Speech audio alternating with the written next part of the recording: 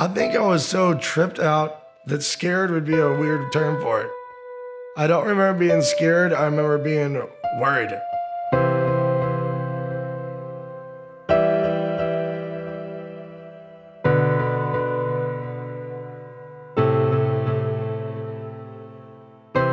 I woke up walking up in the mountains and I was walking forever. I had no idea how I got there or who dropped me off. And if you're lost up on a mountain, you can look over and see a little village or some smoke coming up from a village across wherever or anything. I saw nothing. I saw no form of human life, period, nothing. And it started getting brighter and it started getting really brighter. And the much brighter turned into basically white. And I was like, holy shit, I'm seeing white. I'm dying right now.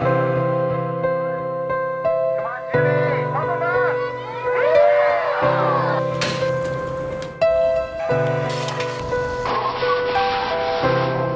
Death is peaceful. It is nice, but I begged not to. I wasn't ready to die. And I woke up.